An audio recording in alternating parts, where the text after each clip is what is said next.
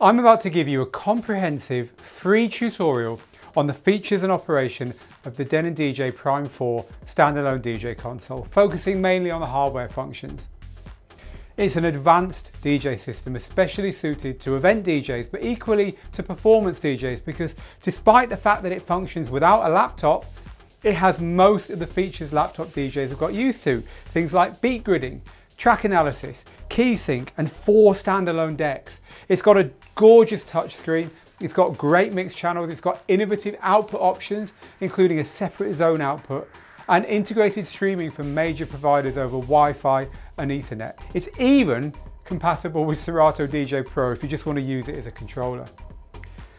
Now, if you're coming from another Denon DJ model or another hardware brand or another type of DJ system, check out our table of contents. You can hit Control F or Command F depending on your computer, type in the keyword, and if we've got a chapter marker for it, it'll be highlighted. Hit the time code and the video will jump to that specific part. Now, this is designed to be a video manual, so do feel free to come back and reference it as often as you like. But for those of you who are pure beginners or even intermediate DJs, a word of warning. The video here is not going to be enough for you to play great DJ sets with your Prime 4. There are many skill sets and pieces of knowledge that you have to be able to combine to crush it as a DJ. So I can teach you about this piece of gear, but if you don't understand the rest of the gear you'll need, or how to find and organize your music, or the basics of counting and timing and beat mixing, or the skills of programming music or performing a DJ set, or how to get gigs so you can play in front of people in the first place, things of that nature, you're going to be frustrated. When I got started back in 1992, we didn't have YouTube. We had to learn by trial and error. I learned on cheap turntables and a crappy Gemini mixer, and it took me years of frustration before I got good. I remember nearly giving up several times, but I didn't. I stuck with it. And DJing became my career and has brought me decades of joy. And so I make you that promise. Yes, if you're new to this, you're going to run into some frustrations, but my job is to get you through them. The teaching style that we use at Digital DJ Tips is to focus on the end result, on actually getting you quickly to being able to play in front of other people. That's where the magic happens. That's where the real learning happens. It's not in your bedroom. It's not in your home studio. It's in front of other people. Too many people who want to be DJs spend months or even years locked away behind closed doors, practicing all the wrong stuff, when they could have learned more in just a few hours at a real gig than all those frustrating home sessions added up. Today's DJ gear makes playing gigs even as a beginner perfectly possible if you learn the right things early on. Now, that said, we have a crash course for beginners called the Complete DJ course, where I teach you all you need to know to play regular gigs fast. And even better, it works not only for the Prime 4, but for all DJ gear. Once you follow the course, you'll not only be a great DJ, but you'll be able to play confidently in public on any system. Now, it's about an 80 lesson course, it keeps growing, and you get access to me personally as your tutor. There are lots of other benefits to help you learn. It's a phenomenal investment in your DJing. I'll put a link to the course in the description underneath so you can check out the info page about that. Now, another great resource is our Amazon best-selling book on how to DJ, Rock the Dance Floor, which is a fantastic primer on the 5 big areas of DJing: gear, music, techniques, playing out, and promoting yourself. This book has helped tens of thousands of DJs to get started. Again, there's a link in the description. You can get an audiobook and Kindle and all that, but I also tell you how you can get a free copy of this book later on. Now, we've got a tremendous amount of information to cover, so let's get started. So we'll start by looking at setting the unit up, which isn't very hard. Then we'll move on to looking at the features, a really comprehensive tour of all the features on here. And then we'll move on to operating it, how to actually use this thing. Now, as with any equipment that's like this, it really is a good idea to go to the website, get yourself an account and register so you can download the very latest version of the software, because of course this is used in conjunction with Engine Prime software, which we're not covering in this tutorial, but it's the software that you have on your Mac or your PC that you use to gather your music together, analyze that music, and then output it onto an SD card or a USB drive that you then plug into this, which is what means it's possible to DJ with this away from your laptop entirely. While with this unit that isn't necessary because it's so powerful, it can actually handle your music if you just throw a load of MP3s at it. Look, you're going to want the software to use this thing properly. So therefore, it's a good idea to make sure you've got the latest software, and at the same time, make sure you've got the latest firmware. Now, firmware is what is put inside this thing to make it work in the way that they want it to work today. So as the software gets updated, you want to be updating your firmware as well.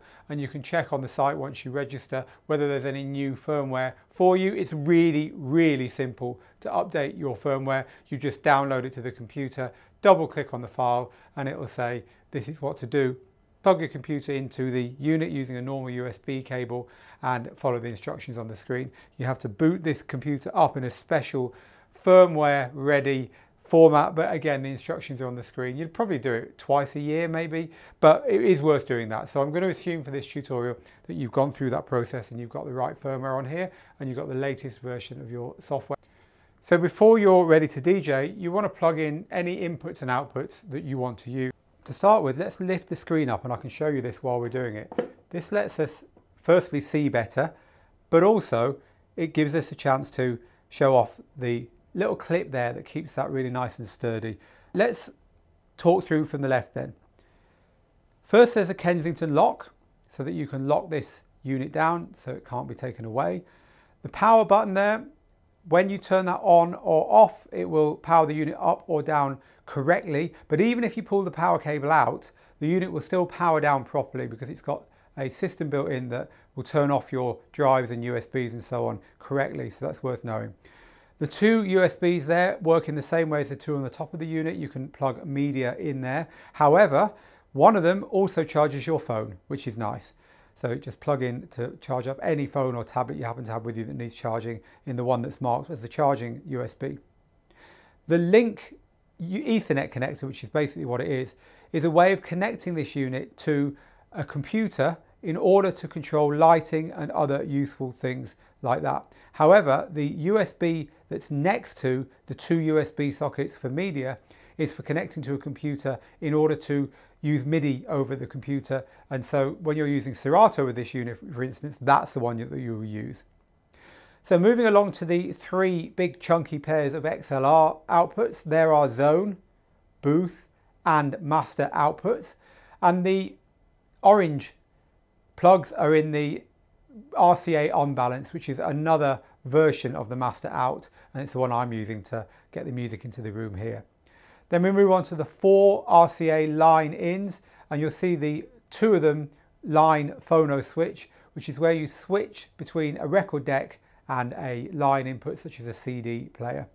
And then finally, as we move along to the far right, we've got the two microphone inputs there that can take a 1/4 inch or an XLR dynamic mic. They're not phantom powered, so you do need to use a mic that doesn't need its own power. And the little screw thing to the right of the RCAs is where you attach the earth lead from, say, a Technics turntable that has a separate earth lead. So buzzing turntables are normally because the earth lead hasn't been attached. Most turntables don't have that nowadays, but that's where it is if you do have a turntable that still has one of those. So there's an awful lot of knobs and buttons and dials and faders and sliders and all that stuff on here. But really, once you understand what it all is, it ceases to be scary and becomes very useful indeed. So for the next large chunk of this video manual, I'm going to talk you through the features. So we're going to start off by looking at the mixer. Then we're going to look at the decks. And then we're going to look at these areas to the left and right of the place we're going to start, which is the screen. The screen in the middle of the unit is a fantastic iPhone, iPad style glass screen with smooth scrolling, very fast updating. It's a really, really nice screen, and it's full color, full multi-touch, and it shows you information that is relevant to whatever you're doing at the moment on the unit.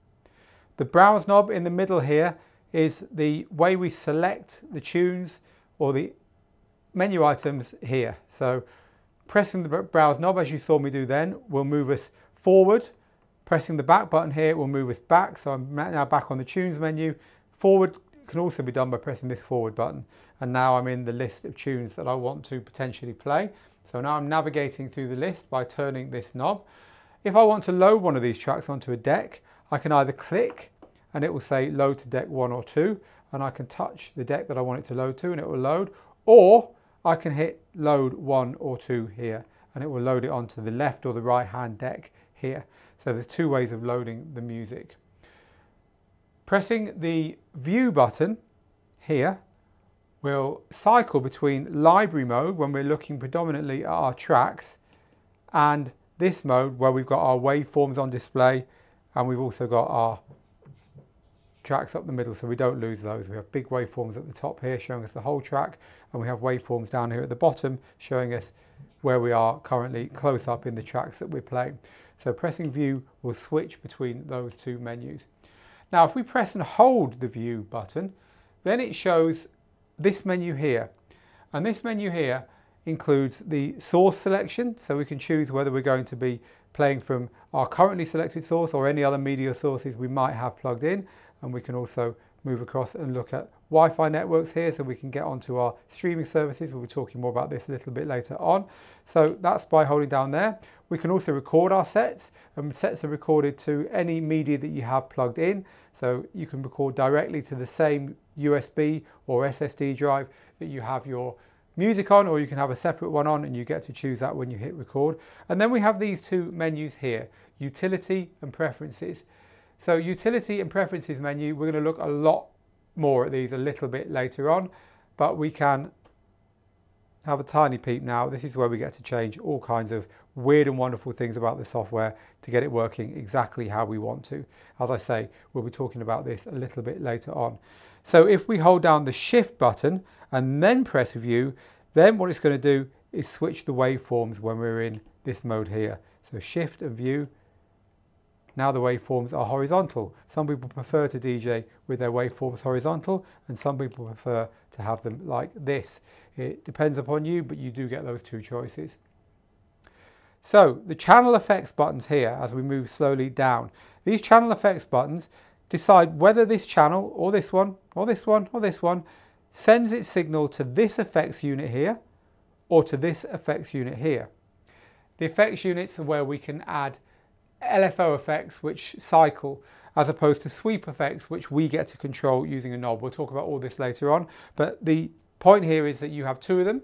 You can set a different effect on each, and you can decide which channel goes to which one. By default, when you turn it on, the left hand two channels for the left hand two decks go to the left hand one, and the right hand two channels go to the right hand one, but I can change that just as easily. If I have a single effect I want to use all the time, and I'm not bothered about this one for instance, I can set them all to this one here, and that's the effect that will be used when it's switched on for that channel. So these knobs here, called level, are sometimes called gain or sometimes called trim, and this is the knob that you'll use to adjust the level of the track. And you can see if I turn that down, the level disappears entirely here. I turn this up and get to the point where it's distorting into the blue. We don't want that there. We want it peaking just nicely into the white on this color scheme that they've used here.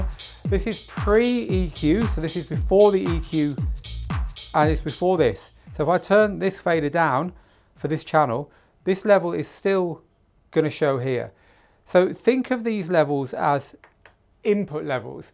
If you are playing a track on this deck and this deck and this deck and something coming in from the back and something from a record and so on, then sometimes the input levels are not going to be right. So using these level controls here, it's kind of like a pre-everything volume control, and you can set that so it's just about right before you then use the creative controls in your mix. Basically make sure all the inputs are at roughly the same volume, and that's what the gain, or in this case they're called the level controls, are for.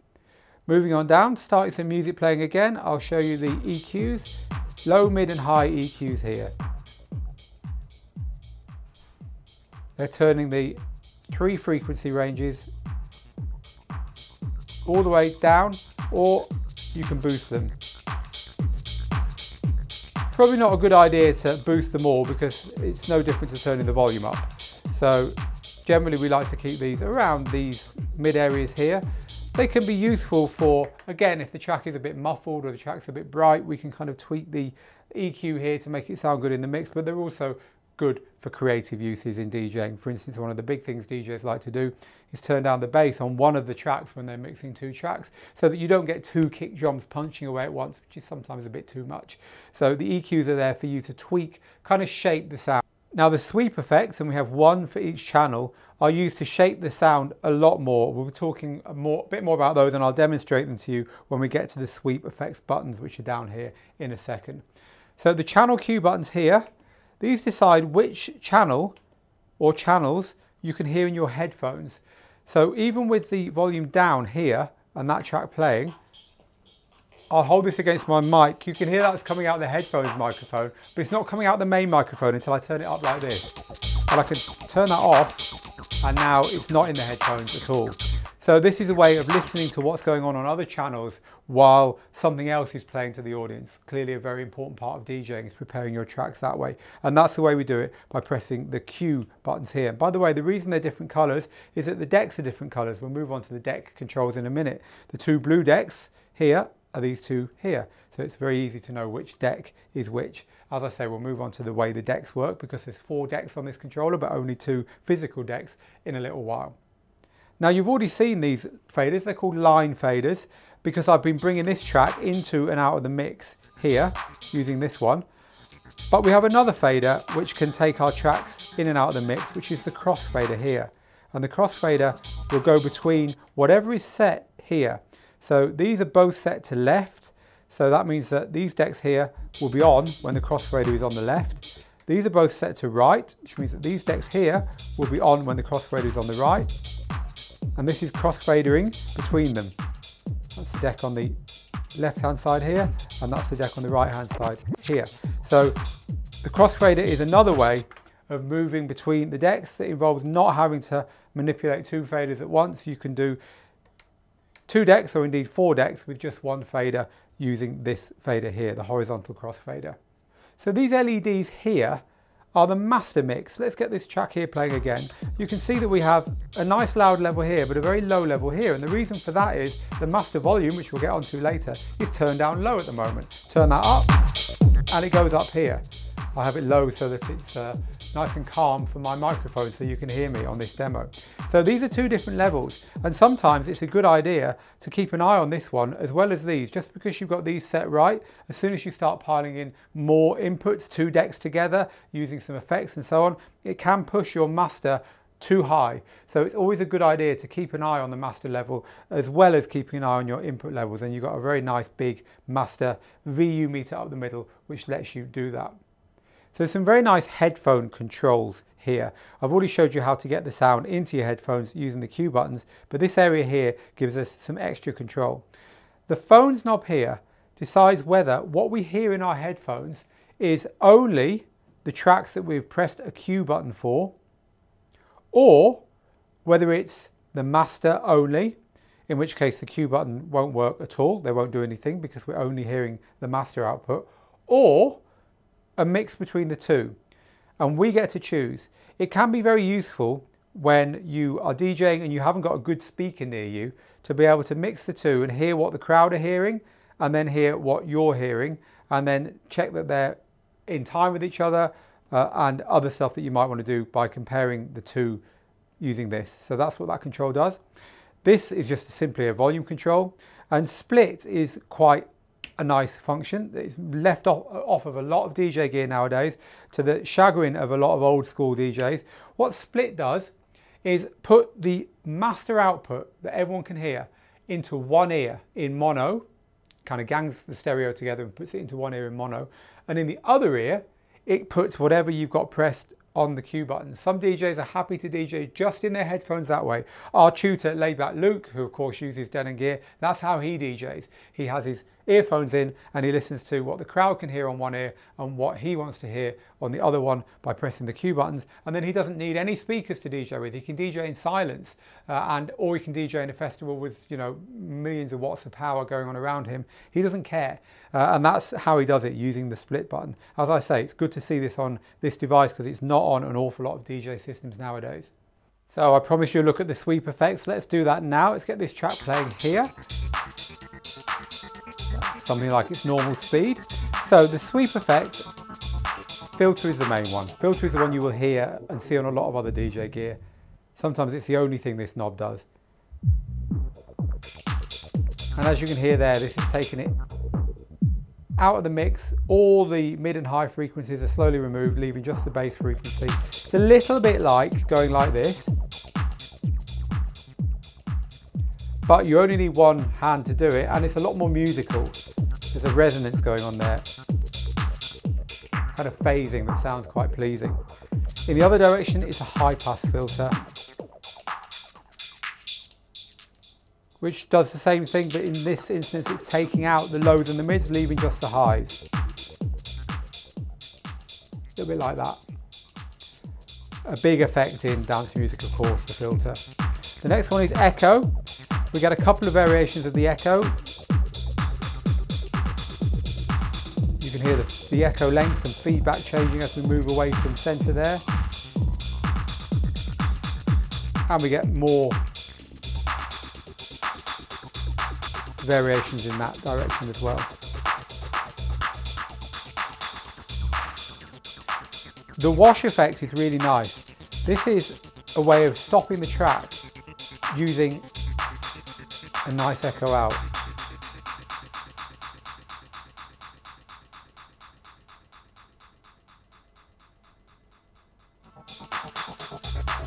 You hear what happened there? Stop the track entirely. And in that direction, it stopped the track entirely as well. And there's just two different echo lengths. The echo length on the left is 1 beat, on the right is half a beat. Really useful for transitioning between tracks. Noise adds noise over the top of the track, and you'll have heard this one in many an EDM set.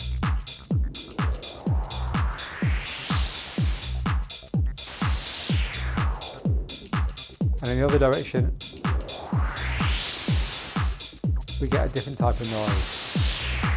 Curious thing about these controls is, even if the deck's paused, you still get the noise effect.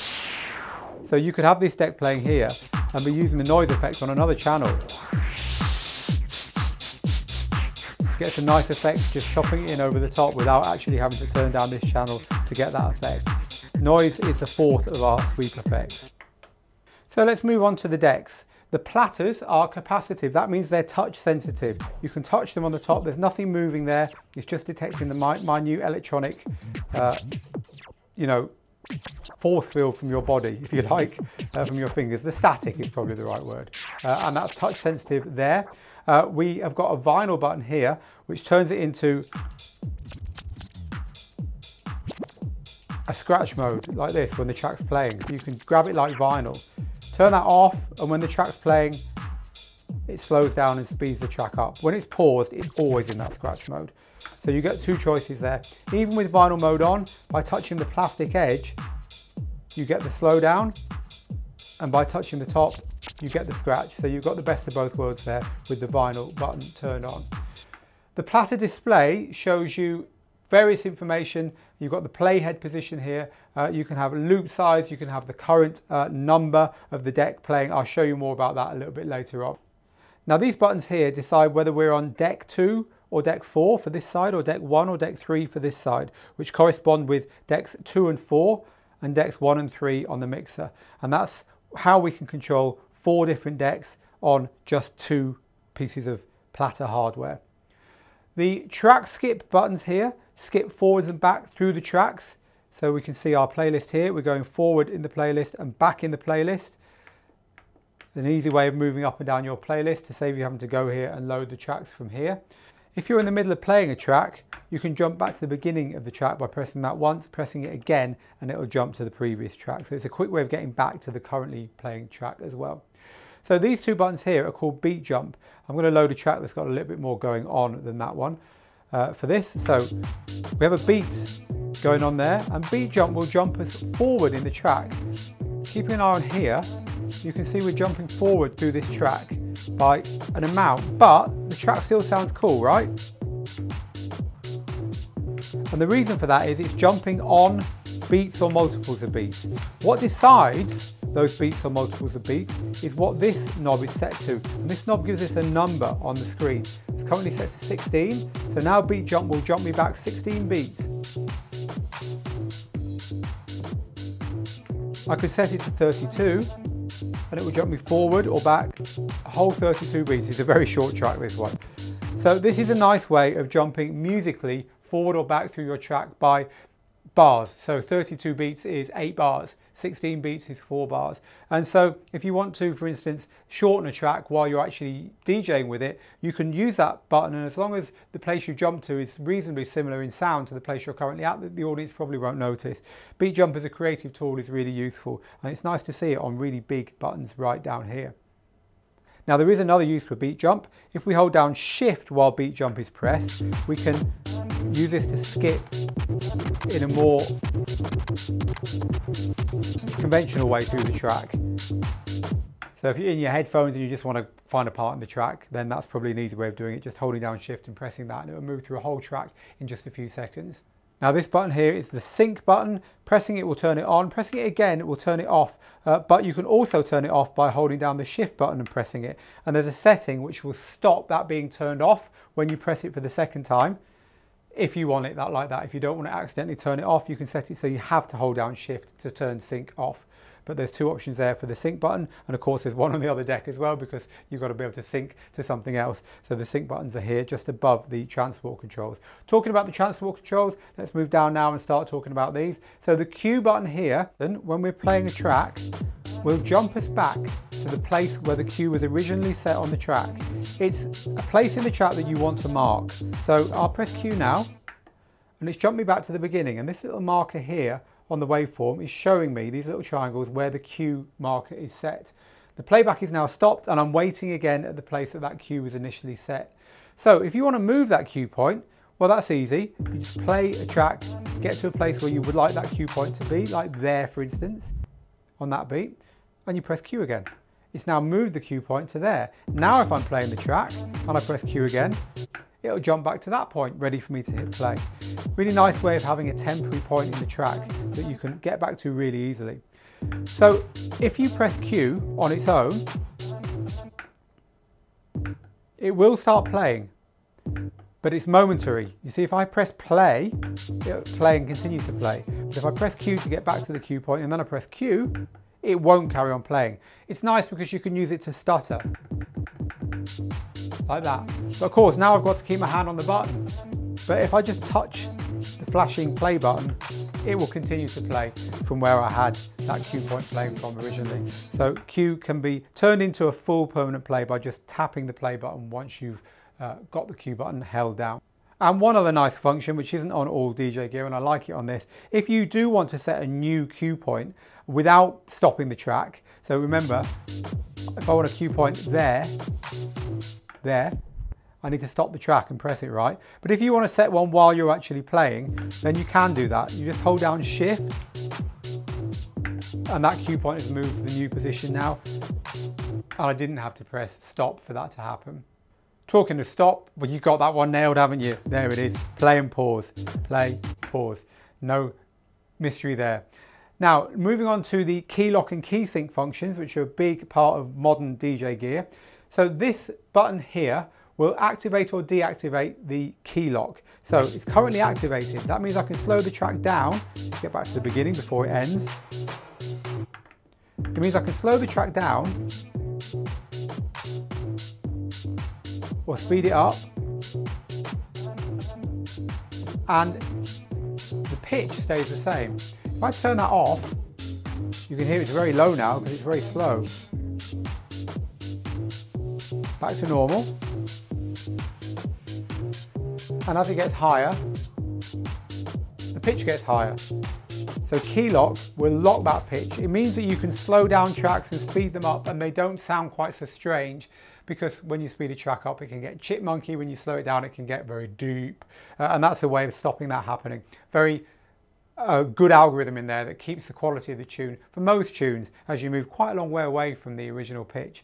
So I've been using this control here, the pitch fader, to demonstrate this stuff to you. You'll see it's got a light in the middle which locks on to tell us that we are at the central pitch, and there's a bit of give there as well. So if you want the track playing just at its normal pitch, there's no click, but the light has got a bit where it doesn't move up or down, so it's easy to find it and easy to hit that first time. So the pitch bend buttons here will change the pitch while the track is playing. So if I want to momentarily slow it down, let's turn key lock off so it's more obvious. Hear that slowing down? Or speed it up. It's doing that. Now this is a bit of a legacy feature. This is something that was often on DJ gear that didn't have some of these good features for nudging and moving tracks around. But it's there so that you can keep the track in time with the other deck. A quick tap on there, if that track is speeding up in relationship to the other deck, will get them back into time. And it's something that Denon has often left on its gear when other manufacturers don't bother to include it anymore, because a lot of DJs who've been DJing for a long time would miss that if it wasn't there. So the pitch bend buttons are there, and that's what they do.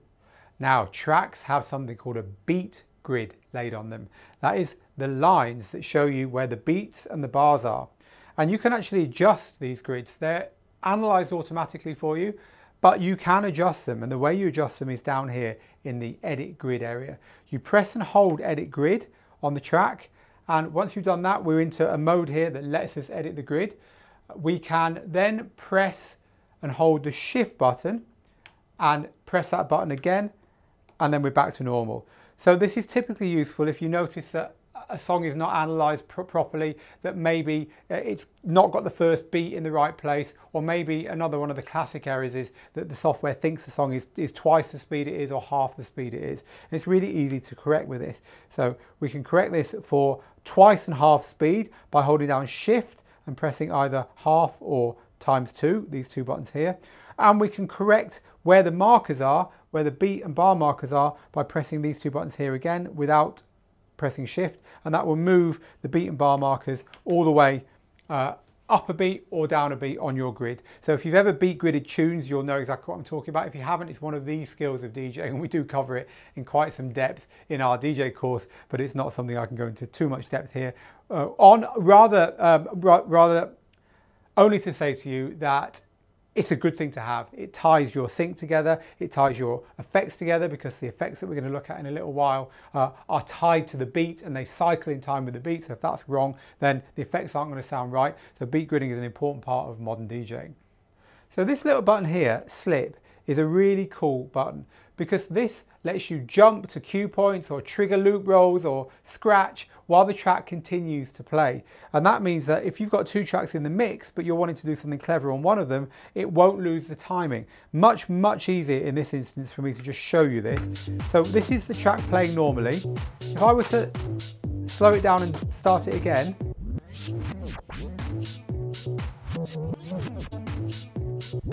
on the waveform you can see that it's just moving to where I say and carrying on from where I leave off, which is what you'd expect.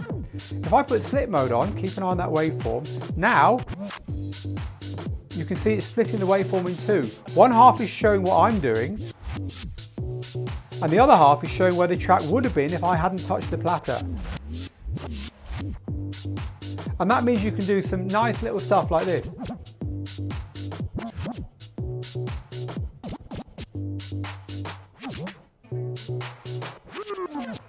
And the track will continue to play underneath, and it will go back to the beat it would have been on. It's nice for little scratches, it's nice for dropping little bits of samples of cues in, which I'll show you a little bit later on. It's a good performance thing to have, and the reason it flashes like that is it can really throw you off if you forget that it's turned on. So that's flashing there telling me, turn me off, you've finished messing around now, and now the deck's back to normal mode. The sensor button plays the track momentarily backwards. Watch the screen. It's like playing the track backwards and also engaging slip at the same time. Really useful for getting rid of swearing, curse words and so on, because you can hit it and instead of the curse word playing, the track plays backwards, take your hand off and the track's gone past the curse word when you take your hand off, and it's where it would have been had you not pressed the button. Hold down shift and press the button, it'll play the track backwards. And now when we press the button again, the track will play forwards as normal from that point. Down in this area, we've got our performance pads. These have different functions depending upon what performance mode is set here. Hot cue, loop, roll, and slicer. I can go to the other two, slicer loop and auto loop, by pressing the button again when I'm on that function. So these functions I'll explain more later on, just to let you know that the parameter buttons down here will cycle through various things going on the pads. So sometimes there's more than 8 things that you can control on a pad in a setting, and parameter will shift around within the total number of things you can control. We'll talk more about that later. However, loop down here isn't the only place you can control loops. There's a loop area up here as well. Pressing down this encoder here will turn on a loop at the length that you see here and here. There's now a 4-beat loop set in that track, and you can see the 4-beat loop looping away here. If I turn the encoder to the left, it halves the loop length. Again, halves again, and so on. And to the right, it doubles the loop length. And the numbers again are going to be shown here and here. If I want to move the currently set loop while it's still looping, I can hold down Shift and turn the loop encoder. And it moves the loop, but it retains the place in the loop it was currently playing at. So it's a nice way of moving your loop through the track rhythmically. And you can see on the main waveform here, as I move it back, I'm moving back in the track and looping that part of the track. So turning the loop off is done by pressing the button again. And if you want to set a manual loop, you press the in button and the out button where you want to exit the loop, and it will give you a manual loop there. And again, pressing the controller there will take you out of loop mode. Bear in mind that there are functions such as quantize and smart looping which will affect the way that works, and we'll talk about quantize and smart looping a little bit later on. But if you've come from a background of using CDJs that didn't have beat looping, for instance, some of the early CDJs didn't even have that, it was all manual, and you realise that you're hitting loop and then loops aren't dropping or ending where you think they should, it's probably because you've got quantize or smart looping set on. So just a little tip there. All right, we've looked at the mixer, we've looked at the decks. Now let's move on and look at the top sections. There's 2 effects areas, left and right, or 1 and 2, which we've already looked at in regards to how you assign the channels to the effects areas. And then we've got the microphone and output and USB areas here to look at. So we'll look at all these now. We'll start with the effects. I'll look at effects 1. It's exactly the same as effects 2, so we don't need to look at them both individually. All you need to know is I'll start a track playing here. Let's set a loop playing on this track, just so it carries on forever. It's on this channel. This channel is set to effect unit 1. So to turn the effect that you've got selected with the effect selector here on, press the on button. And that's now turned on a reverb on this channel. To change the parameter of the currently selected effect, in this case decay, we turn this knob here. And if there's more than one parameter available, this will let you select the secondary parameter. But currently this is making the reverb kind of bigger. So I can turn the track off. And you can hear that's taking a long time to disappear from the mix. If that was set lower, we still have reverb there, but it's gone a lot quicker. So in this instance, parameter is decay. This control here is the frequency that is affected by the effect. So currently it's set to the whole track, which is what the bar means. But if I turn it to the left, the effect is now only on the low frequencies, which is what the bar filled in on the low frequencies here means. The high frequencies are not being affected at all. In the other direction, it's the opposite. You can hear my kick drum and my bass line are fine there, but the high end is being affected by the reverb. This button here just resets it. These controls, the knob is wet dry, so it's just the amount. Wet is all on, dry is all off. It's like a rotary control for the on-off. So when it's all the way down, it's like the off button's pressed even though it's on. And these buttons here affect how quickly the effect cycles. Now in this instance, a decay doesn't have a rhythmic quality, so there's no, rather a reverb doesn't have a rhythmic quality, so they're not lit up. But when we select the next effect, or one of the next effects, in fact it's echo, the next one, you'll see that now these are in play. We've got the word 4 beats there, and this echo could be a 4-beat echo, a 2-beat echo, a 1-beat echo. Let's leave it on 1 and turn it on. I'll turn the effects all the way up. There's a 1-beat echo going on there. If I press this again, I can halve it, a half-beat echo, quarter beat echo, and so on. Again, this control here is a parameter. In this instance, it's feedback, the number of times the echo echoes before it disappears. Have that lower and the echo goes away quicker. And the frequency control is the same on all of these effects. So there we're only echoing the top frequencies, and there we're only echoing the bottom frequencies.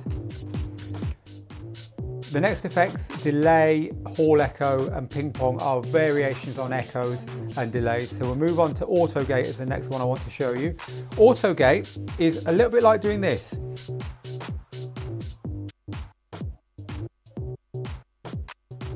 It cuts the track in and out according to the beat setting here. So in and out on every beat. Now, you can hardly hear anything there, and that's because the wet dry is on full. Let's bring that back to about half. Now you're getting in and out on every beat. Now I can halve it. Now it's going in and out on every half beat. It's like doing the crossfader twice as quick. Quarter. Back to 1. The next effect is the classic flanger effect. This effect works best when you have the beat setting quite high. Set it to 8 beats and turn it on so you can hear what it sounds like, and we'll set it on full.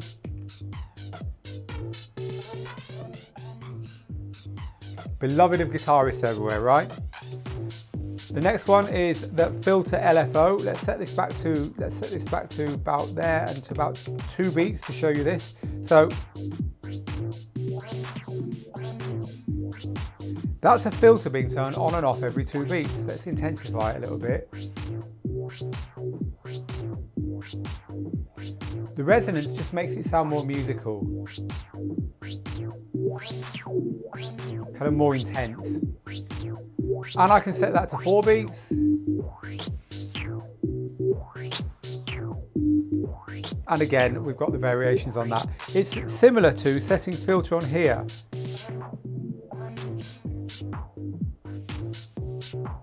And doing that, but it does it automatically for you.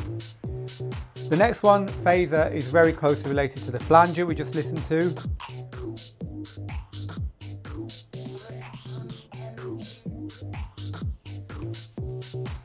Bit crush is a lo-fi effect. I really like bit crush. It sounds like this.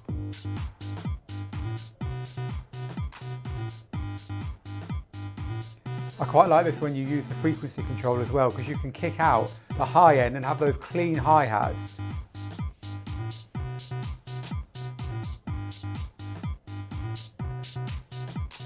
And have everything else affected by that kind of lo-fi quality. I like that one. Roll takes a chunk of the track when you press that on button and loops it. So I could set this to 1 beat all the way on and hit roll. It's like locks that loop going. And then I've got control over mixing that with the original track. And again, with frequency,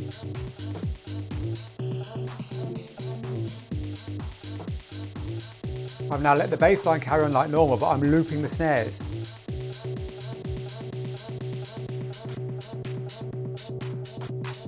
Now I've got the claps going like normal, but I'm looping the bass line.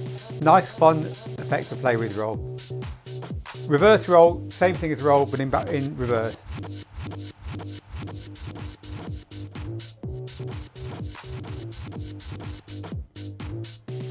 Beat break is an interesting one. It applies a cut pattern, a bit like the transformer or the gate effect that we looked at a second ago that was cutting the crossfader in and out, but it applies a pattern that you have set on this parameter here over the whole track. So let's put it all the way on.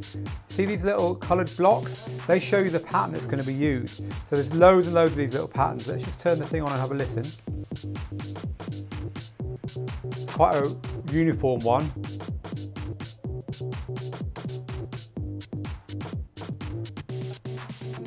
Bit more triplety there.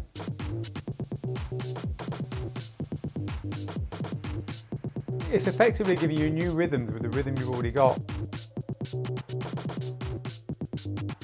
depending on the source material, some of these will work better than others for you. Can work quite nicely with vocals, especially a cappella, just to chop the a cappella up and add a bit of interest to it. It's an interesting one pattern. Beat break. Scratch, no idea, I've never managed to get my head around this one. It basically scratches the track forward and backwards, but I've never heard any scratch DJ making noises like this effect makes. But let's just turn it on so you can hear it. And turn it up to 2 beats. And down to half a beat. Yeah, scratch. And we're back to the beginning there. So the effects are pretty powerful there, and you get a lot of control over them, and the same on the other side, as I said. Moving on to the microphone sections. So you have 2 microphones here, on and off for each.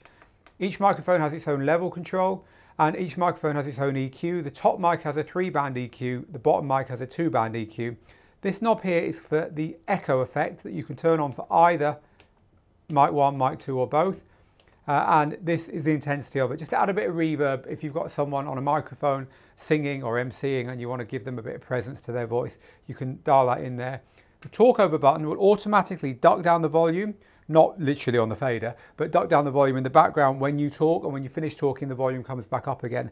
And there's a way of deciding how much that ducks down in the utilities menus, which we're going to be looking at a little bit later on anyway, but that's how you turn that function on.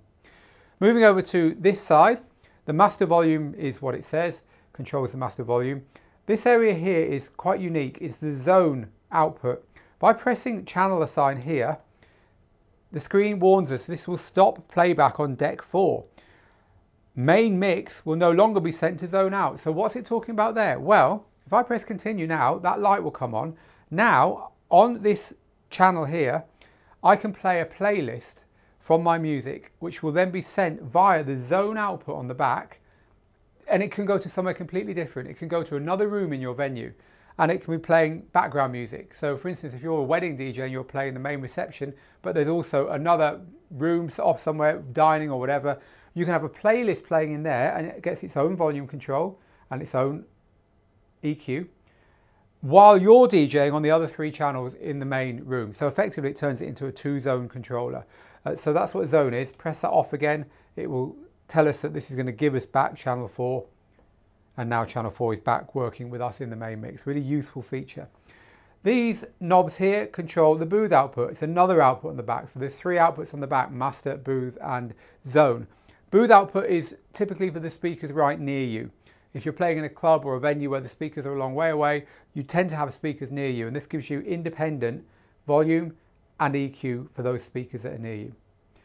This section here is our media. So we have an SD card, and that light is lit because in there I have an SD card which is providing the music we're hearing at the moment. There's lights here for USB 1 and USB 2 where you can plug in removable USBs. And if you want to eject any of these, you press the eject button, and on the screen it will give you a list of everything you've currently got plugged in, which in my case is only the Digital DJ Tips music library there. I don't want to eject that, so I'll just press it again, and then you eject the one that you want. And finally, for the top of the unit, a quick way of getting to the source menu on here is just to hold shift and press this button here, and then it'll give you this source list so you can look at what you want to play your next track from quite easily. Moving around to the front panel, the headphones, 1/8 and 1/4 inch, are on the far left.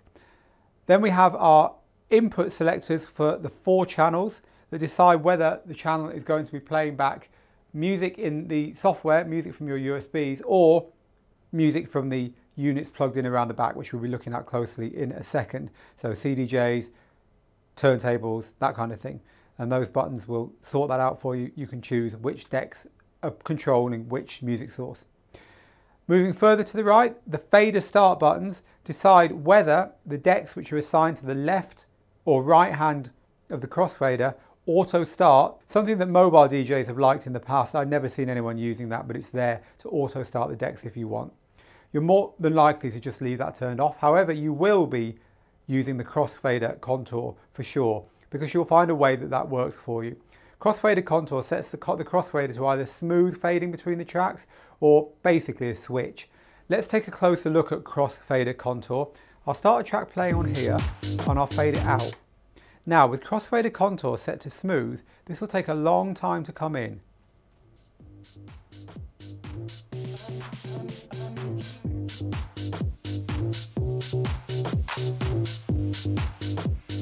Even in the middle, it's noticeably quieter than there.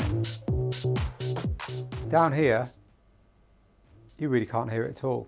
Now, if I set crossfader contour to sharp, this is like a switch. Tiniest movement, full volume. And that's effectively doing nothing. It's an on-off switch. Scratch DJs like this because it gives them the control they need to quickly turn the track on and off when they're scratching. However, house DJs prefer it set somewhere smoother so that the blends between two tracks that they happen to be playing are a lot smoother.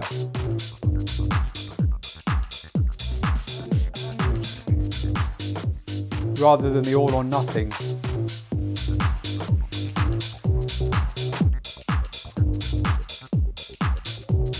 That you get with the switch. Personal choice is going to dictate how you have that set. So now we've looked at the features of the unit, I want to move on to looking at the way of using it, the operation. And I'm going to first start by looking at the way the track overview and waveforms and library area work up here on the screen.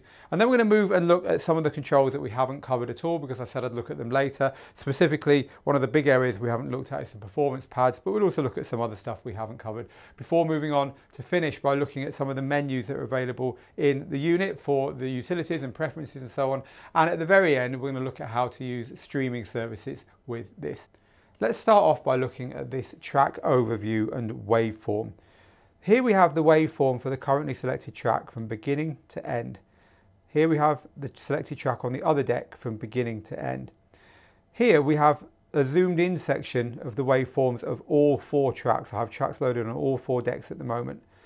The two at the top are shown depending upon where the deck button is. So deck 1 is now shown at the top, deck 3 is now shown at the top, deck 2 at the top and deck 4 at the top. The little icons at the very top here are called the toolbar, and if I swipe down on here I get access to that toolbar. I'll talk to you more about what goes on in there in a little while, but just know that there's a swipe down there to see more of that.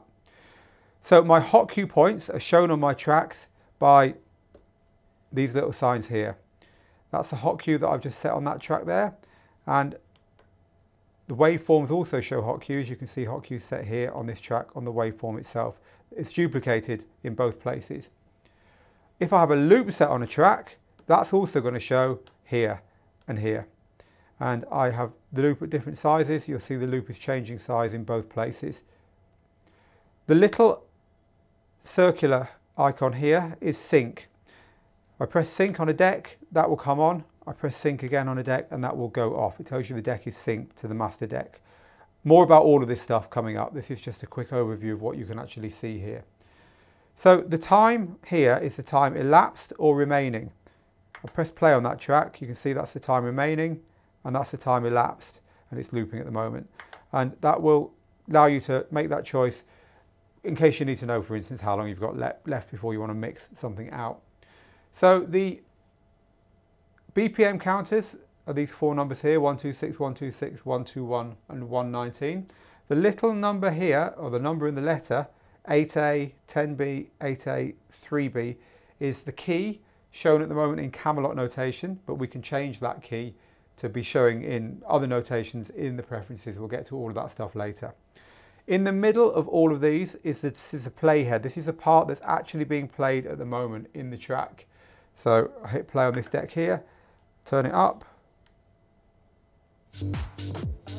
The bit we're hearing is the bit that this line is currently at.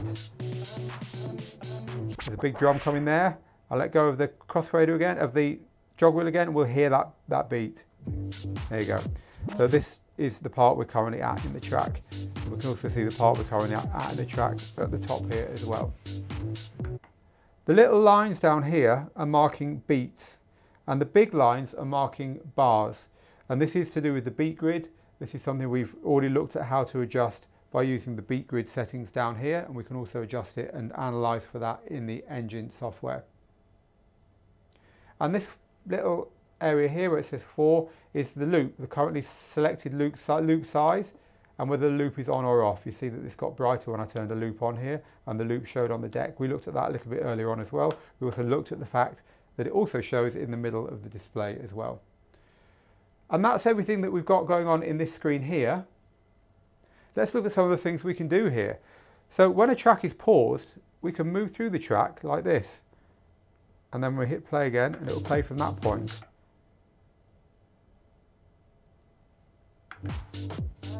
Now you can't do that when the track's playing. You have to pause to do that, so it saves you doing that by mistake. But there is a setting to change that, which we'll get to a little bit later on. You can actually change the key of a track, which is pretty cool. As long as you've got key lock switched on here, by tapping the little key icon, we get this display at the top, which lets us move up or down.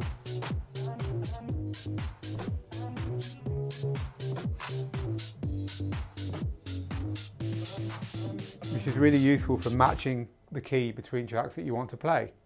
I've already shown you this for 2 deck, but let's look at it for 4 now. Holding shift and pressing view will switch to a horizontal waveform 4 deck view. We only get 2 waveforms zoomed in here. We get all 4 waveforms in our full waveform view where we see the whole track. Now I said I'd show you this toolbar menu. Let's zoom down here and see what we've got. We have quantize, which is a way of enabling or disabling the feature that snaps to the nearest beat or bar marker when you press cues or loops, and keeps your mixing tight if your timing's a little bit off. And that will snap to either the nearest beat or bar marker or a fraction thereof, depending on how you have this set in the settings, which we'll look at a little bit later. So this is going to give us the status of that on or off.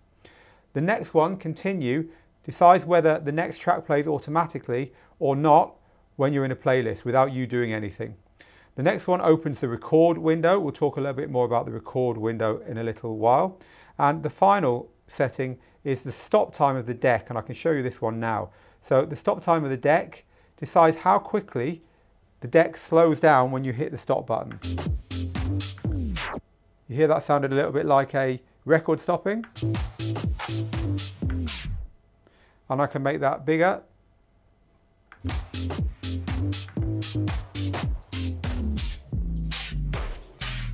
Sounding more like a turntable being actually turned off there.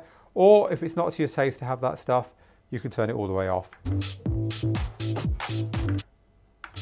And you get that instant stop. Now I'm going to go back to the vertical menu here, and I'm also going to go to the utility menu, and we're going to talk more about this in a little while, and just turn off decks 3 and 4 for the moment, because I want to give you a better view of this area here. We're back to the view that we have been looking at earlier in this video tutorial. And the reason I wanted to do that was just to make this a bit bigger, so it's easier for you to see some of the things I'm going to point out to you now in the center, which is where we've got the library preview. Now, an alternative way of loading tracks is just to swipe them. Swipe this to the left, and it says load left there. And as I let go of it, it loads onto the left deck. Swipe this one to the right, it says load right, and as I let go of it, it loads onto the right-hand deck. The full library can be opened by tapping this button here. So this is the full library view, and we'll use this to view our whole library, including our filters, our crates, our playlists, our prepare window, and so on. You can do a lot more in here than you can do in the central library view that we looked at in the last little screen. So this screen here, there's a few extra things that we can do. We've got crates, playlists, including history. We've got a prepare window where we can add tracks that we want to play very soon. We can look through our files, a bit like looking through files on an operating system. And we've got a very powerful search down here as well. If I want to add a track to this prepare window here, which has currently got nothing in it, it's really easy. I go to any playlist. Here's a playlist of mine that I had earlier, just to get something back showing here. I'll talk to you about playlists in a minute. We just swipe it to the left. So I'm in the middle of a set and I think I want to play that next. Well, we just swipe it to the left. See, it says prepare, release to accept. That's now in the prepare window here. It's the DJ equivalent in the modern world of pulling tracks halfway out of your record box, if you ever remember doing that, adding them to a prepare window. Slightly confusingly maybe, when we're in this mode and we swipe a track to the right, it's load, and now it's going to say which deck do we want to load it on, left or right, because I've just shown you swiping to the left is adding it to a prepare window. So that's a two-step process for loading from the main library. So let's go back to the main library and talk about these icons down here. The one at the top is a quick switch icon for whatever you've got availability on this unit. So we've got my local music on the SD card, but we've also got some streaming services, and towards the end of this video tutorial I'll talk to you about streaming services and how they work in this system. But that icon there does that. That's something that's been added to it since launch. So the other icons have been here ever since the beginning. The first one is crates. Now you've got crates and playlists, and a lot of DJs are quite confused by this because no other software that I can think of has both, but they're actually pretty cool when you get your head around it. So I'll talk you through the principle of these and then we'll have a look at them on the screen. A crate is a section of your music library that you've decided to keep in one place. So imagine real records. Imagine you had a wall of vinyl and you had that vinyl sorted out alphabetically or by year or by genre or whatever, and it's all in one place. Well, think of that as crates. And you had another wall of vinyl these are great days, aren't they, with walls of vinyl. You had another wall of vinyl that was your home listening music you don't normally DJ with. Well, that's two separate crates. DJ music, home listening music. You might have a crate for club and for chill out, or you might have a crate for main room music and bar music. But they're divisions that are big and that you don't have any order other than year, genre, date, release date, whatever.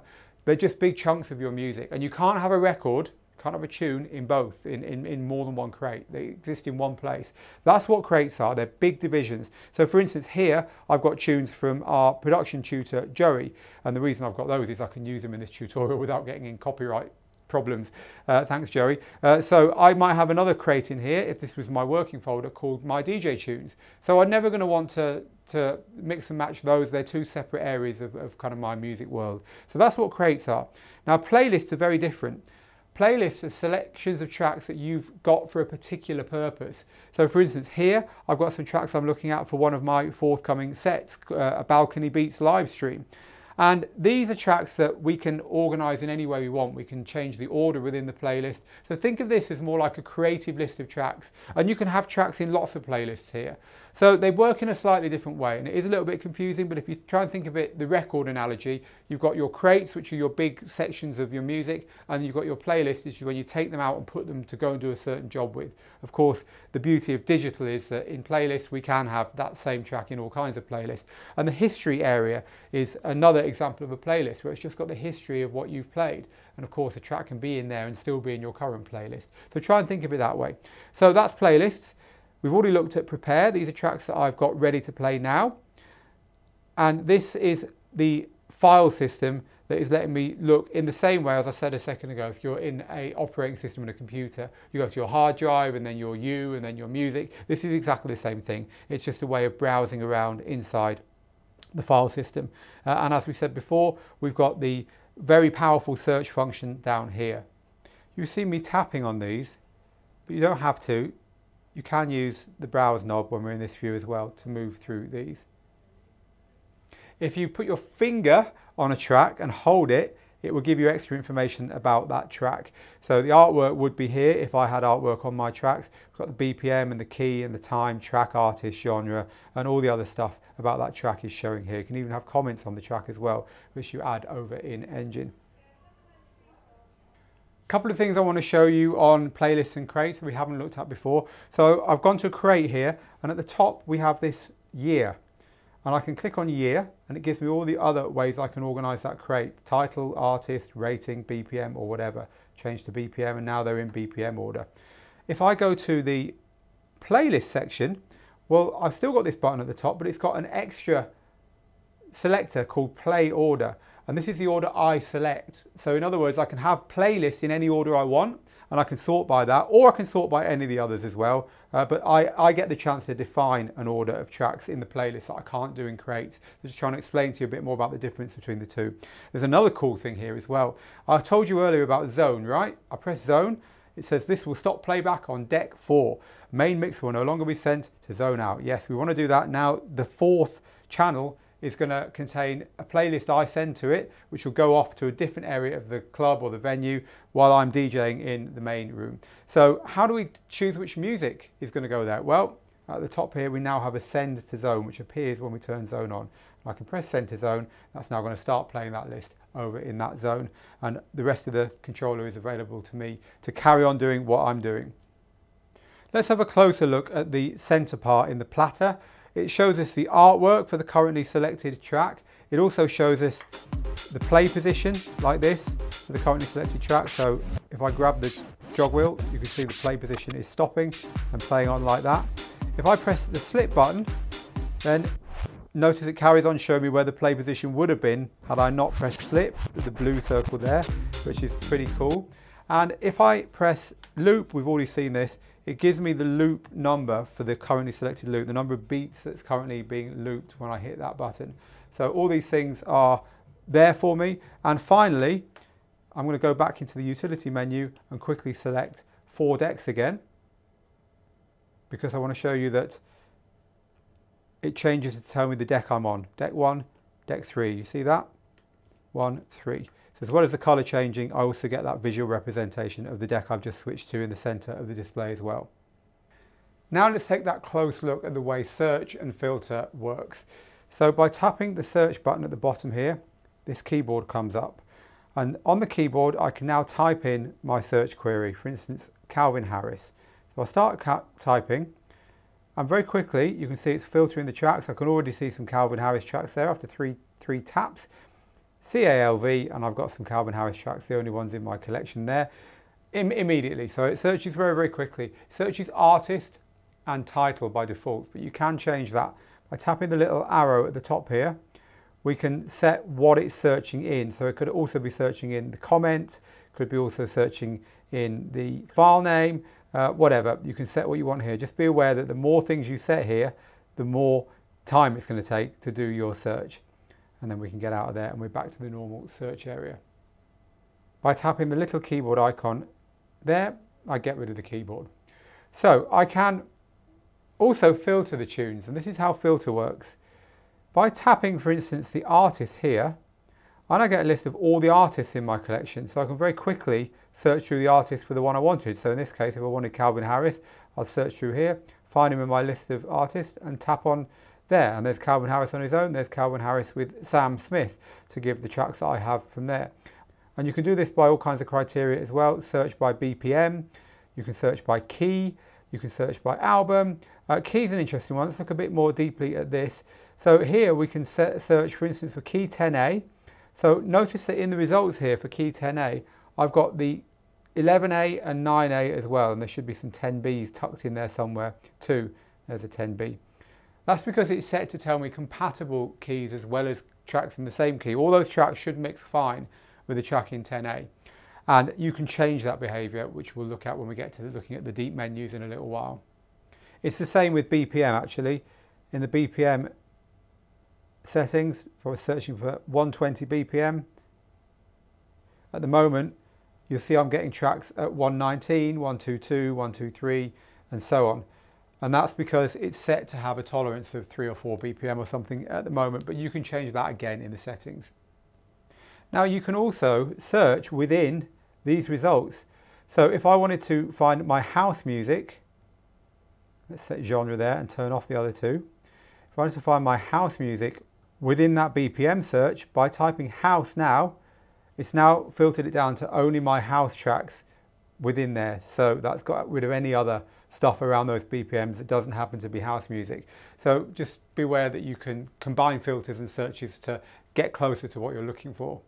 You can make crates and playlists on the unit itself, and you can reorder tracks in playlist as well. Let's have a look at how to do that.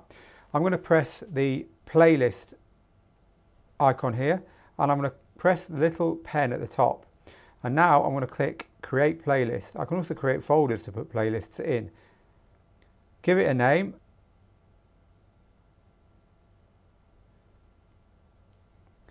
And now I can select tracks that I want to put in that playlist.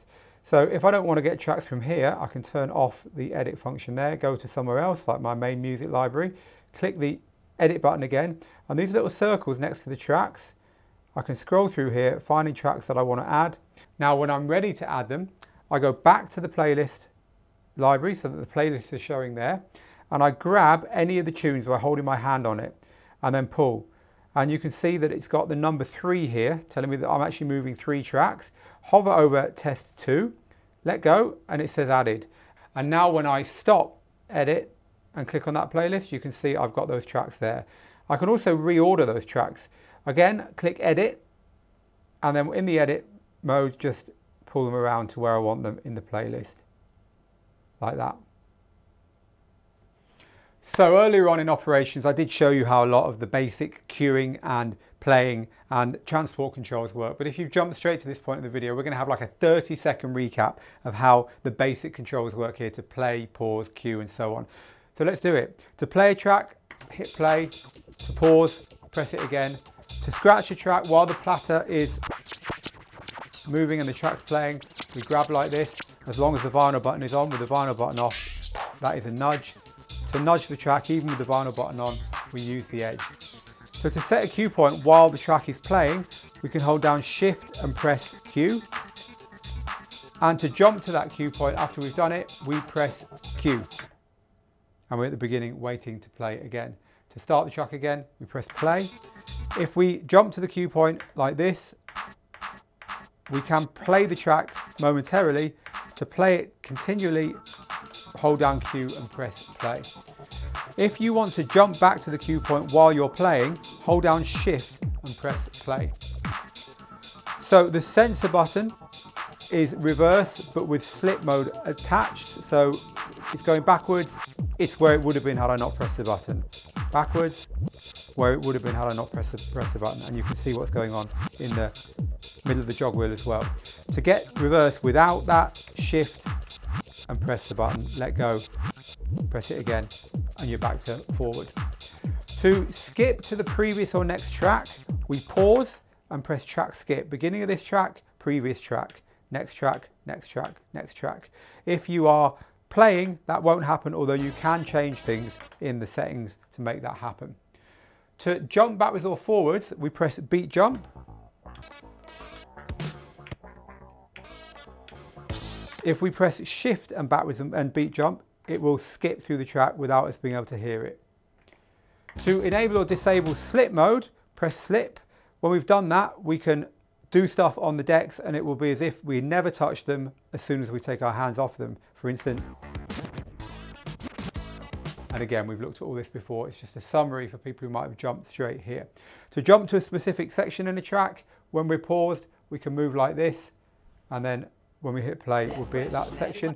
We can do that when we are playing the track with a change in the settings, but also we can do that by holding the jog wheel. Now, even with the jog wheel held, we can do that there. It's the same as pausing the track.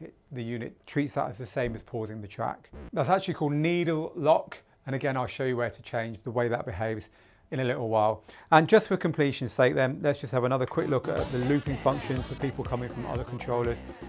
Tap to loop, left to halve, right to double, tap again to take the loop out, manual loop in, manual loop out, and holding down the Shift button while we turn this is a loop jump, skipping the loop around now within the track.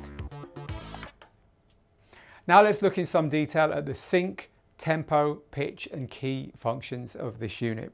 So if I want to sync 2 tracks, I need to have the first track playing and press the sync button, which lights up the sync indicator up here and tells me that this is now ready to go.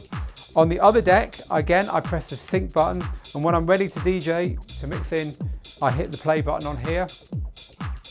They're both now playing and they're both in sync, and we know that because these 2 sync icons have got that bar through the middle of them that you can see.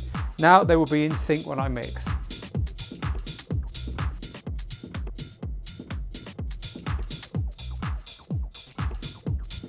Now, if I was to mess around with this track, slow it down a bit, you'll see that the sync icon has disappeared from there. The line has disappeared from the sync icon. It means they're still in the same speed, at the same BPM, but the beats are no longer aligned. Hit sync and sync's flashing to tell me that. Hit sync again,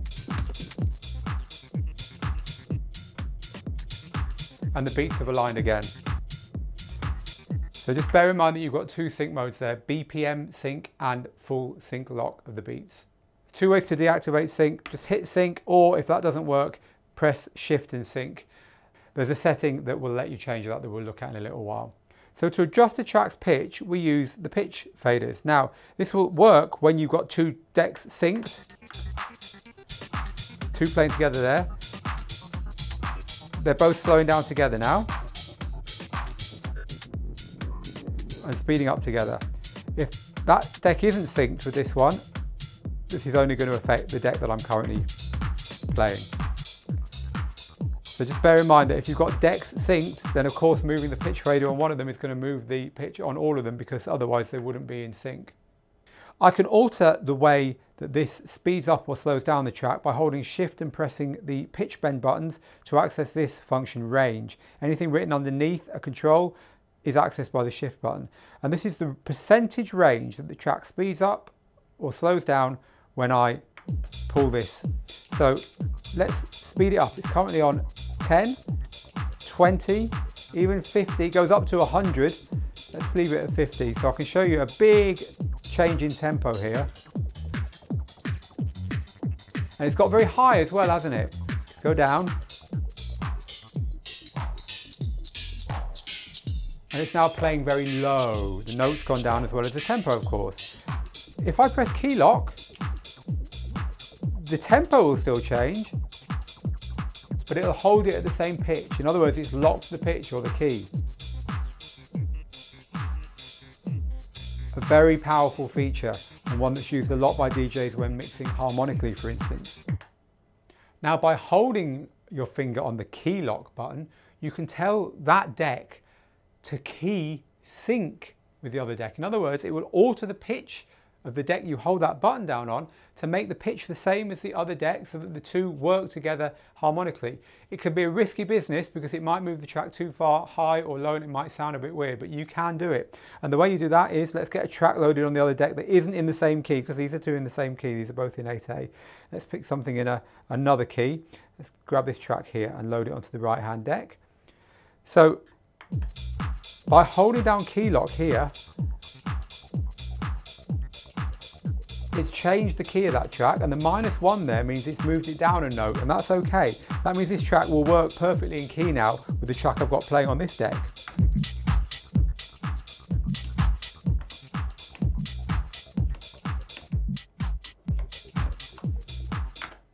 And so that's a nice way of matching your tracks in the mix so that you don't get harmonic clashes. But do check when you're doing that it hasn't moved the track too far up or down, because more than one or two notes can sound a bit weird. Holding down shift and pressing key lock, you see it's flashing to tell me the key has been changed. We'll reset that back to the key it was originally in. Again, just like normal sync, you need to have at least two decks playing in order for that to work, because otherwise it doesn't know what to sync it to, right? That stands to reason. All right, let's now do one of the big things that we haven't done so far, which is look at the performance modes, the pads down here on this console. I'll concentrate on this deck here. They're both exactly the same, of course. So hot cues let us do exactly what the cue button here that we already know about does, but permanently. When I set hot cues on my track and I get 8 of them, they'll still be there. When I load this track again in the future, they're kept with the track information. So it's a permanent cue, if you like. Quite often DJs like to put one at the beginning of their track, and that's now set at the beginning of the track. I can jump back to it. If the track's paused, it will wait at the beginning. If it's playing, it will play from the beginning. A slight difference in behavior to the temporary cue point as well. Set another one.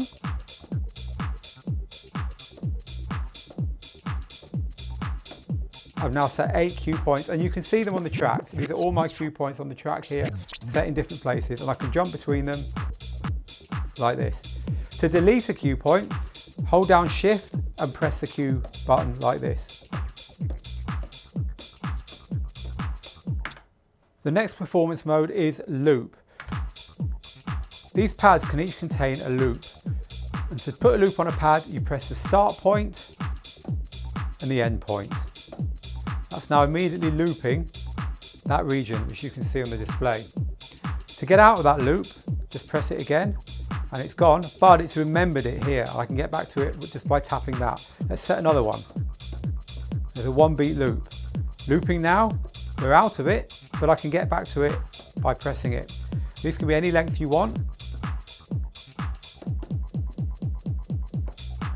Out of it, back to it. I can set a loop here, like we've seen before. Let's set a half beat loop there, or maybe a 1 beat or a 2 beat, or let's set a quarter beat loop, really fast one. And let's save it onto this slot. The system doesn't mind where you set the loop. Press again, we're out of that loop, press, and we're back to it. So we can also use the parameter buttons to alter our loops. When we're in a loop, we can halve the length of it or double the length of it by pressing these parameter buttons. If we hold down Shift and press the parameter buttons, we can move the whole loop forwards or backwards in the track. Loop move. So it's similar to the loop move function. In fact, it's exactly the same as the loop move function we saw up here on the auto looping area earlier on. By pressing the loop button again, we go to auto loop and these lights are green. Now this automatically loops by a value depending upon the button you press. That's a quarter beat loop.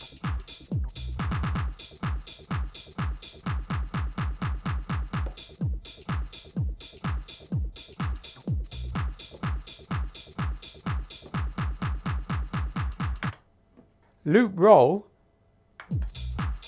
is a slip plus a predetermined loop length. It works nicely with short loop lengths. The green ones are the kind of standard ones, so you'll know this sound as soon as I do it. You'll have heard it before.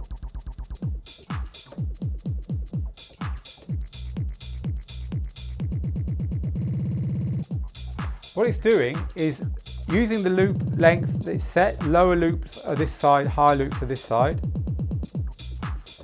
but also applying slip mode, which you can see on the screen. So it's a nice way of adding a bit of fun to a track while not interrupting the flow of the track. These ones here are triplet values. It's a musical term that is different to the halving and doubling of the loop length. That is half the size of that, is half the size of that, is half the size of that. But these are different, these are triplet values. They've got a musical quality to them that's awesome. It sounds like this.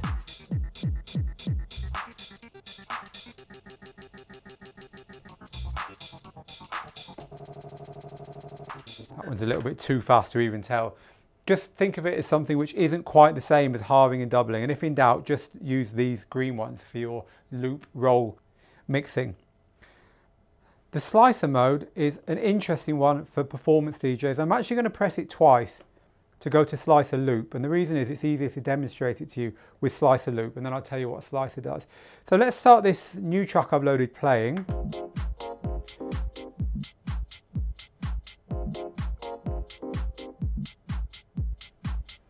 Have a look at the screen here. Notice how we have got a locked part of the track and it's moving through that locked part of the track in little slices.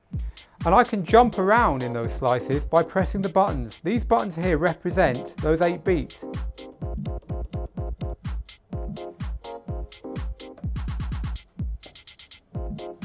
So I'm kind of slicing up that section of the track by pressing these pads. And when I press the pad, it will start playing at the beat that that pad is referring to on the screen.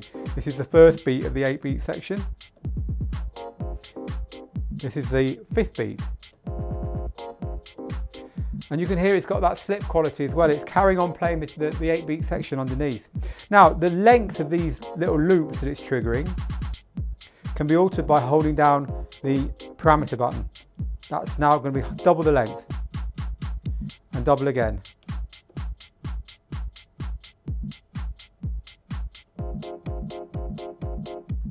You can even do it while you're touching a button.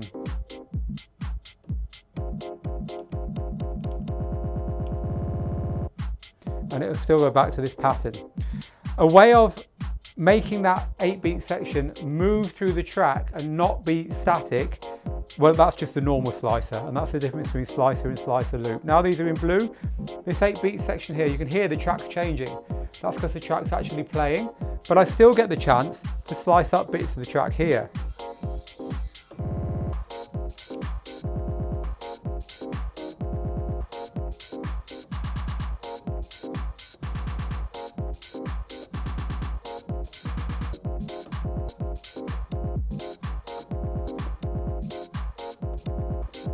and so on. You can get quite creative with Slicer, especially if you find a piece of music that lends itself to being chopped up like that on the fly.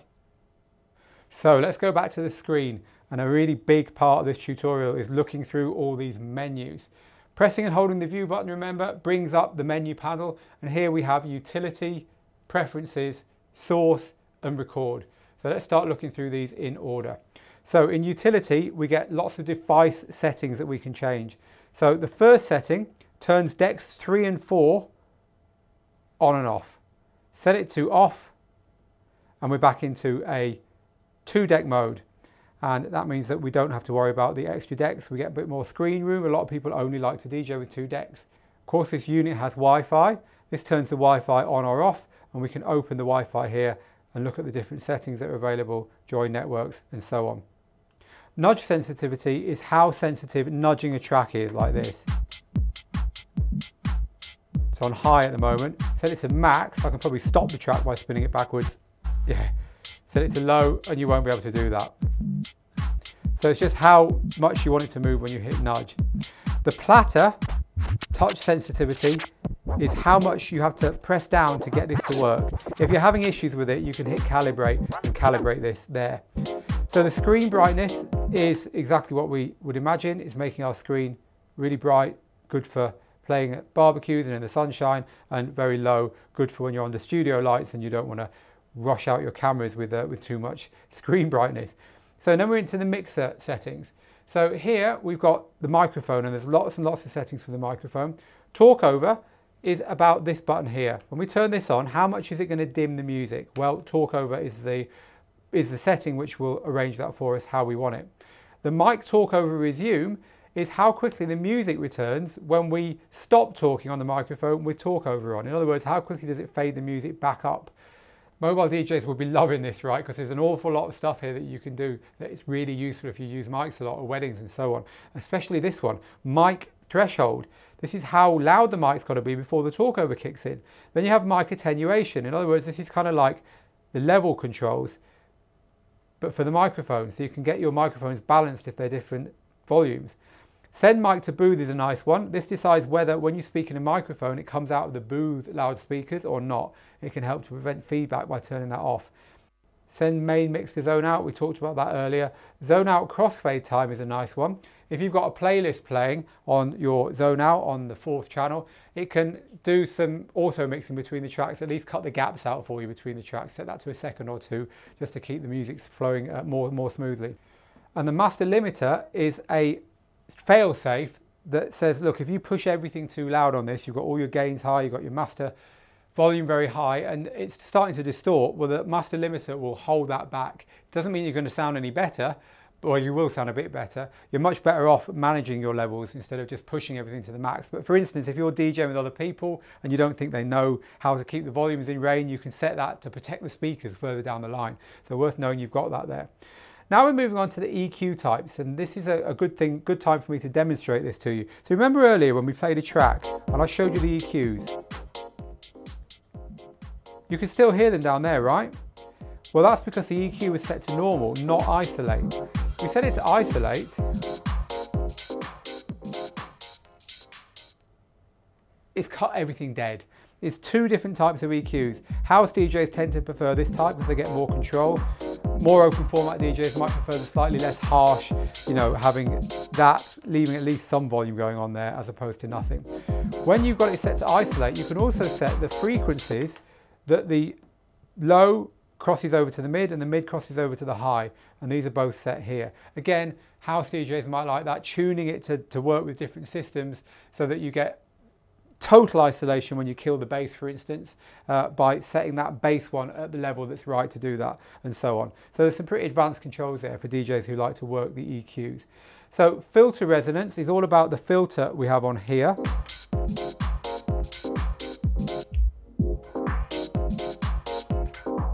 By setting the resonance higher, it's a bit like setting the resonance higher when I was showing you on the main effects. Let's get that back to the beginning.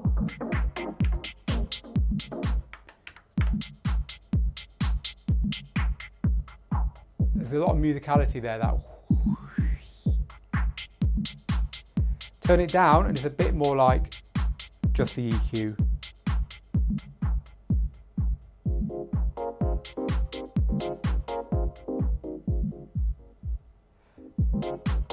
I like to have that quite high. I like the sound of filters. So the filter extreme type says what happens when the filter's there or there. Do we want it to still be playing a bit? If so, set it to bleed. Still some bass there, although if you're watching this on your phone, no chance.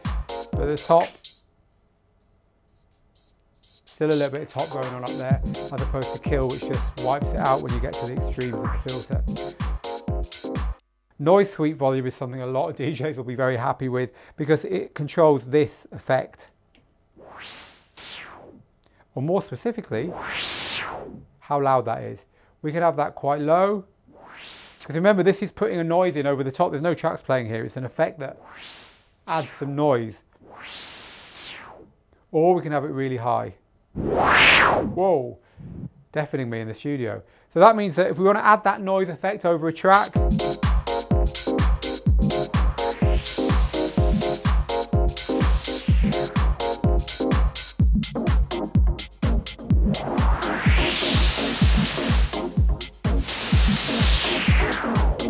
we get to choose how loud it is in comparison with the track we're listening to.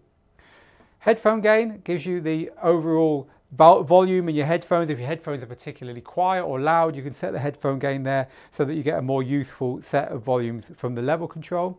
And Q solo decides whether you're allowed to have more than one Q button pressed at once. At the moment, it's set not to Q solo, so I can listen in my headphones to all 4 tracks at once if I want. But if I set that to on, by the time these are off, now I can't do that. Now it's going to switch from the currently set one to the new one when I press one. Some DJs prefer it that way. I think I do as well, because you don't have to, you know, you're probably only going to want to ever listen to one track at once in your headphones, and it just turns any others off if you've got it set that way.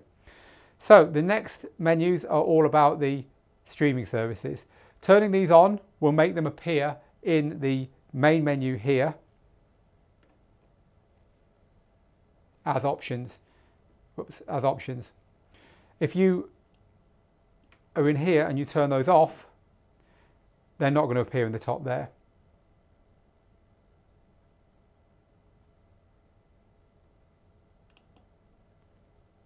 No streaming services. So basically you're going to turn on the ones that you're subscribed to there. And then we just have information about the unit here, the model, check for updates to your firmware. We're currently fully updated because I only did it today.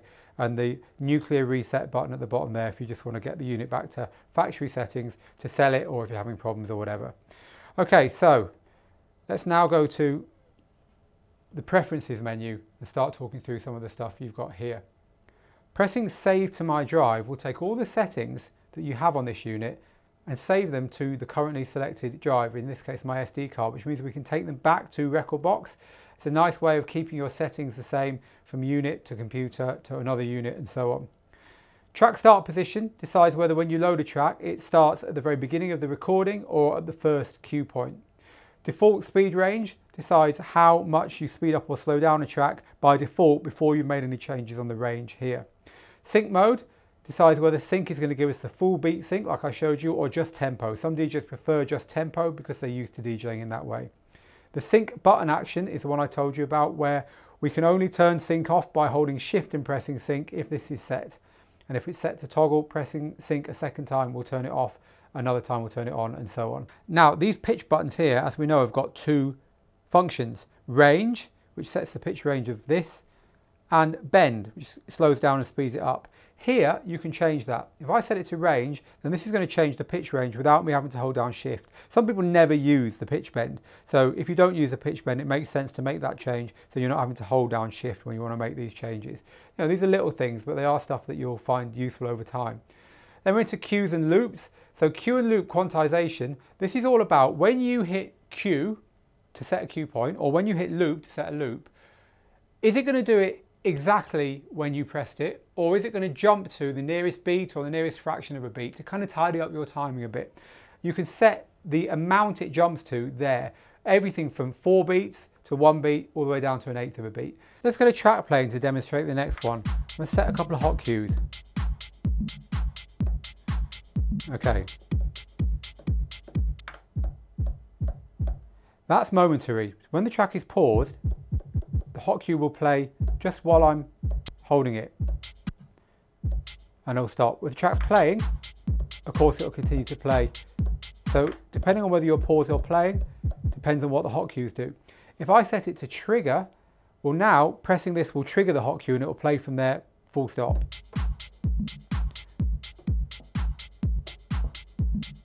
Again, some DJs prefer it one way, some DJs prefer it another way. One of the advantages of having it set to trigger is that you can have the hot cue set to places where you can chop the track up very quickly, knowing that it's going to continue playing when you hit it, as opposed to having to keep your finger on it. As I say, different DJ gear by default does it in one of those two ways, and whichever way you're used to. A bit like having the, the left or right indicator on your car on the left or the right, you're going to set it to the one you're used to just because that's the way that you do it. But those are there to change that behavior should you want to. Default loop size is the default size. When you hit an auto loop, it's currently looping at 8, 4, whatever. But the default size, when you haven't done anything, you just hit loop, is set here. And having that set to 4 is not a bad thing unless you've got a reason to change it.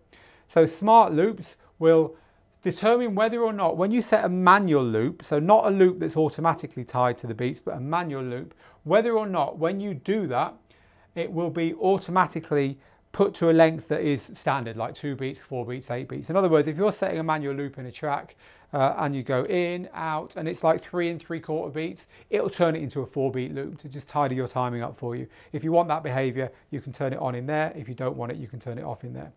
Move cue to loop in. When I press a loop, when I activate a loop on my controller, that will automatically move the temporary cue point to the beginning of that loop. It can be a nice performance feature because you loop something that you want to get back to, and then using cue will get you back to that loop at any point in the track. You can have that set on or off when the cue will stay where you set it at the beginning. Some people will prefer to set a cue point for whatever reason and then have it there no matter what they do with the loops. There's your chance to choose that. So we're moving on to display now. So the track title decides whether it gives the metadata for the track title, in other words, the artist and the title and so on, or whether it gives you the file name. You're going to leave that set to metadata unless you've got a good reason not to. Time format decides whether you speed a track up or slow it down, whether that affects the amount of time it tells you you've got left. And so you can have that, you speed a track up a bit, it's going to have a little bit less time to go than if you slow it down, right? So this decides whether it respects that or not. The track end warning is a good one. It tells you how near the end of a track you've got to be before it starts flashing to tell you you're getting near the end of the track. I don't know how near the end of this track we are, but let's jump forward in it a bit till we get somewhere near the end. There you go, see that's flashing now because I'm near the end of the track. So it's a good way of getting your attention to a track that's nearly run out. On air mode decides whether there's a difference on what you see on the middle of the dial with the fader down or the fader up. Down, there's going to be no music coming out of there. That deck's effectively off and there's no lights on it. Up, there's music coming out of there. So turn that off, we don't get that. It's lit all the time. Some people like that because it gives them a warning not to do anything over here because that's playing. And if that's off, it means they can load a track here, do stuff there, whatever. It's going to be all right. So on to safety. This isn't kind of like saving your life, but it could save your DJ sets. Lock playing deck will stop you being able to load a track onto a deck that's got a track already playing on it. Saved my skin many times, that has. Needle lock we've talked about. The needle lock on, you need to pause or hold a deck in order to skim through it, as I was showing you on the waveform. With that off, you can do it at any time. Padlock just turns the pads off. Some people don't like the pads. There you go, they're off now. This isn't going to work now. You can't do anything here. Some DJs are not used to it. You don't get pads like that on CD players that are made by other companies in DJ booths, for instance. So some people just don't want that on. That's a way of turning that off. Now there's a few library settings here as well. We can set how the key is displayed. You'll notice when I was looking at keys, there were a letter and a number, and that's called the Camelot system. Very easy system for DJs to sort their keys out by. But you can have it in another version of Camelot called Open Key, or 2 versions of normal key notation. Key filter, this tells us whether we're going to see tracks in a compatible key or just in the same key when we do the key filtering that I showed you when we were in the search part of this demo. BPM range will decide the BPM range you like to play in. Pick the one that's nearest to your music. Like look in your records and see the lowest BPM and the highest, and pick one that kind of like suits, because it means that when it analyzes your track, it's likely to do it more successfully and pick the right BPM first time. BPM filter tolerance, again, this is in line with the search stuff we were looking at. When you press BPM, if you remember, I set BPM 120. What tracks have I got around 120? And it gave me ones at 118 and 123. Well, this is where you set it. You set the percentage here of how much tolerance you want there. And finally, last but not least, because this is fun, you can change the deck colors to whatever you want. So this deck color here, I can now change to a digital DJ tips color there, or back to green, whatever you choose. And that's where you can alter that. So deck colors can be changed in this area here. You get a nice palette to do that from. So the other two menus are not difficult. We've already looked at source. This lets you choose between the sources that you've got available to you. I've only got one plugged in there at the moment. And the record lets you record your set. I can hit start recording my set here. This is being recorded onto the card here. And when I press stop, I can then save it, give it a name, and hit save there. And that's now going to be available to me when I put this card back into a computer, and I can drag that off, and I've got my set recorded to do what I wish with. And finally, a quick look at how streaming services work. By pressing this button up here, I can select a streaming service. Let's select Beatport Link. As long as you have got a Beatport account and you are logged into that account, it'll ask you to log in if you're not. I've now got all my Beatport tracks here. I've got my Beatport Top 100 here. I can select any genre I want here, and in a few seconds it will load the top 100 Afro house tracks from Beatport into here. Here they all are, and I can just load these onto decks and DJ with them just like anything else. It's fetching the track now, downloading it from Beatport, and I'm now ready to DJ with that track in there. And you have all the stuff that you normally have in Beatport available to you there. So I've got my top 100 tracks, got my latest tracks, curated tracks, my own playlists are in here. This is all available to you inside your subscription in Beatport. And of course, it's not just Beatport. We've got SoundCloud and Tidal at the time of recording this as well. You can't arrange your playlists and stuff at the time of recording this in there, but at the moment, the integration of streaming services is really powerful in here. Although one downside of it is that you can't record your sets, as I showed you a second ago, because it disables recording as soon as you go into the streaming services. And there's nothing stopping you having a track playing from your streaming service here and a track playing from your normal DJ collection here. You can mix and match your tunes in that way by switching at the top here, using this here to get in and out of either the streaming services or back to the local music that you've got stored on your drives. Now, the Prime 4 is an awesome unit, and I've just given you a comprehensive video tutorial on everything it does. But as I said right back at the beginning, that's not the full picture. If you're already a seasoned DJ, you now have everything you need to either decide whether this is for you or to quickly get started with it if you've ordered it or if yours has arrived. But if not, the way we teach DJing in this book, like I said at the beginning, is all about getting you out there quickly and actually doing this and bypassing the trap of thinking you need to sit in your bedroom for months or years to learn this. And we also teach the 5 big areas of DJing. What I've just taught you lives in the first area, the tech, the gear. Indeed, it's only one part of the technology you need, the technology knowledge you need to DJ. As well as understanding your DJ console, you also need to understand how to plug into a PA, how to gain stage for great sound, and countless other geeky things. And there are the other areas as well. There's music.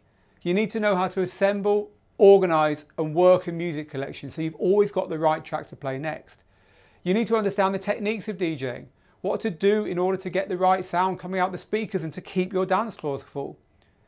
You need to understand how to perform, because doing this in public is very different to doing it in your bedroom. And finally, you need to understand how to promote yourself, to get the gigs, how to get yourself out there so people naturally ask you to DJ and not someone else. And it's only when you've got those 5 things, gear, music, techniques, playing out and promoting yourself, that you can actually start progressing as a DJ. They're not hard to learn, but the big mistake most people make is trying to learn only one of them. Typically, it's the techniques, the mixing, right? I just want to learn to mix, people say.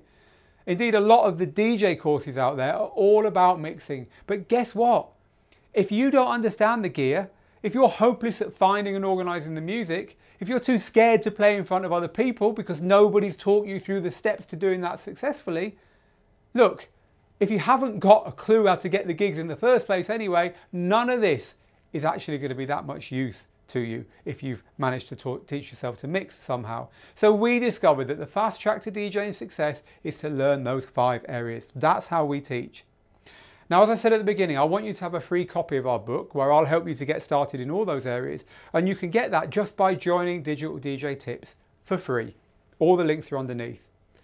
And when you're ready, I'll be thrilled to have you as a student on our complete DJ course, where I'll share with you everything you need to know to become a great DJ across all of those 5 areas.